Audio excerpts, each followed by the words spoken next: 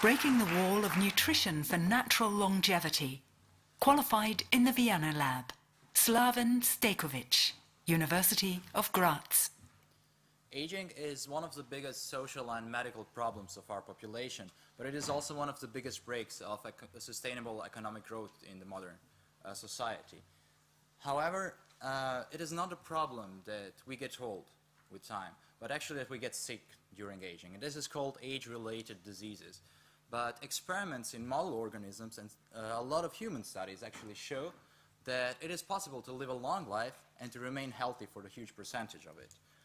This is often referred to as prolongation of the health span and is almost non-exclusively followed by the extension of the lifespan. This is possible thanks to natural longevity mechanisms, and one of the most prominent ones is the autophagy. Autophagy is a body's own recycling program, and it is responsible for the removal of cellular damage. Its products are then used for the building of new necessary molecules, and it can be triggered either by fasting or caloric restriction, but this is not what Steve Jobs meant when he said stay hungry.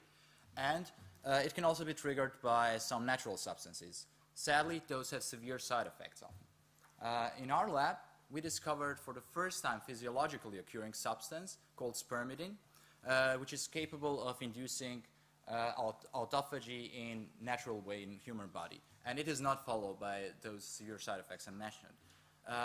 It does not only improve autophagy in the body, but it also prevents age-related damage that occurs in the organs, for example, heart and cardiovascular system, which is represented here, or the building of lesions in the brain that are connected to Alzheimer's disease, marked by white spots in those brains where the control and spermidine-treated flies are represented.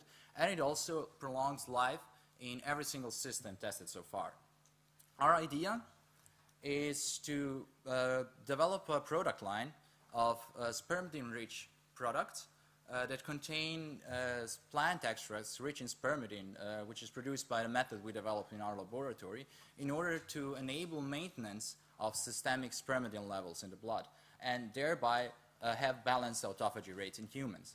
By this, we want to increase the life quality of our population and help the treatment and prevention of age-related diseases. Thank you.